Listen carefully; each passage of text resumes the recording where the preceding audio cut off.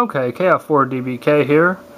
I've basically gotten the battery pack out of the power subassembly, or whatever they're supposed to call it.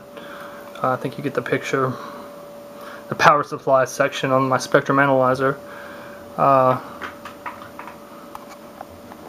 date on the batteries, but I see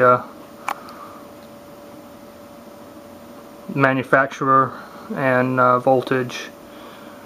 And another thing that I want to point out,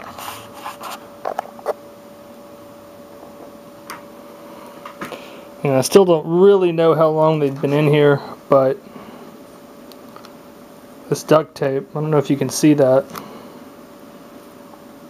I think its primary purpose, hold on, this is not very good visibility.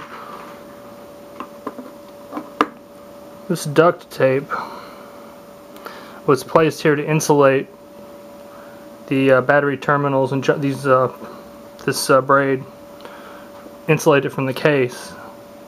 But also it served a dual purpose, which was to catch some oxidation and potentially spillage from these batteries. So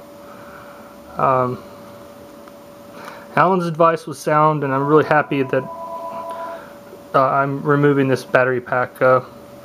I'll see you in the next video, which will involve checking this electrolytic 73.